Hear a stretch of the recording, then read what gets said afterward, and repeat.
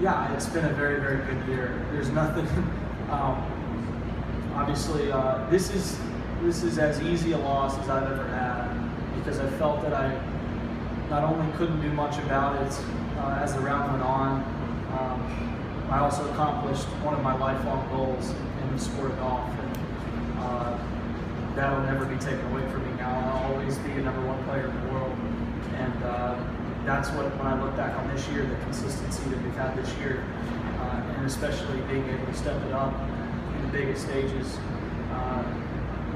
that's a huge confidence builder, and that's what's allowed us as a team to become the best, the #1 ranked, I should say, and I believe right now the best in the world, the second best behind Jason Day, of course, given this week.